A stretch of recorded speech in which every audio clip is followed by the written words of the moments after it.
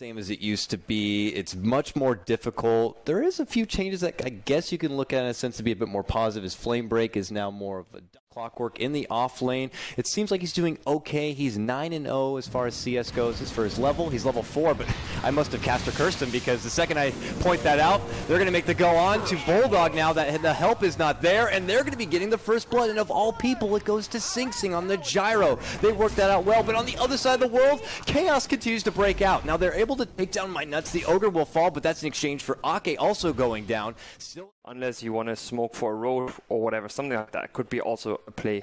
But you can't, like, this is a situation for Burden that is very scary. If a Gyrocopter is alone like that, Akke is gonna, he has his finger up.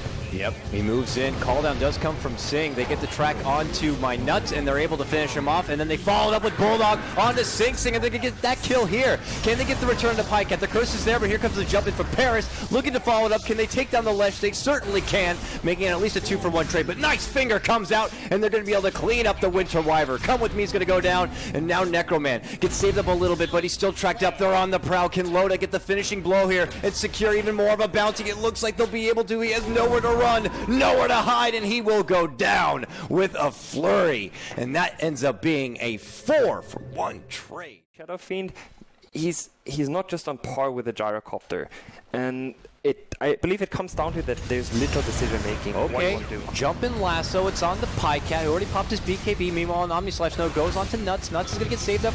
Finger's still there. They're really trying to burst down the Ogre, but on the other side of the fight, they're going to make the turnaround going to Pajkatt, and Pajkatt's going to be the one to go down. So it's a trade between him and the Ogre. Now they're looking to follow up, trying to get hold of Loda. The Rocket's already going to be out. Bulldog, though, interjects, jumps in, gets a nice set of cogs on the Necroman. He's going to be in trouble. Big starting to fly on out, and it's a triple kill. Of all people, goes to Akke on the Lion. Now it's Alliance looking to turn and take back the fight. Desperate TP force out from Paris is going to be successful, but look at this. It's Mad on the prowl. He wants to train a dragon. It looks like that's going to be the form of come with me. He goes down, and it's more track cold for Alliance. Turns out to be a 4-for-2. He goes for the burst, which is not terrible. Oh, lasso. They scout out Pajkatt. They pull him back. They get the call down there. A jump that comes out from Bulldog, and it's a big cog catch. He's able to force himself away from trouble here, but the fight's going to become split. Paris looking to make it go into Bulldog. Come with me. Gets slashed on apart. Mad secures another kill with the track and dishes them out. Reckon going to fly really good damage on the Loda. Going to be able to finish him off, but look at the ravage coming out from Akke with his Lion. But when the dust settles, this is a profitable fight for Burden United. The Earth split here. On the other side, this just becomes a bit discombobulated from both sides. My nuts, though, very starved for mana. Not going to be able to make it away as Bulldog shows up in the nick of time to catch him out with the cogs.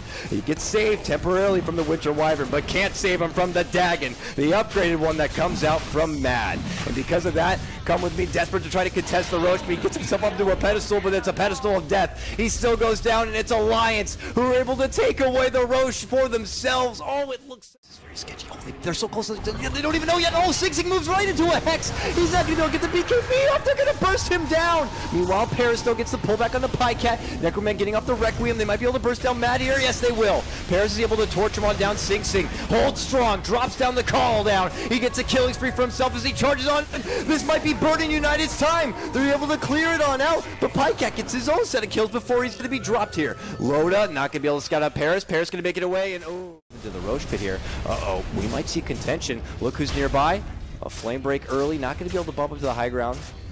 Oh, can we see a steal play here? It doesn't look like they're going to go for it. You have Mad over meanwhile scouting him out. Oh, Akke, nice jump. It's a Hex and the finger fall up, trying to go for Paris, and Bulldog makes the jump into 2, able to finish off Come With Me. Now looking to go for My Nuts. My Nuts able to bump his way out of there. Mad going to get caught up with the lasso. He ends up going down, makes it a 1-for-1 trade between 2 supports, and now SingSing charging on forward.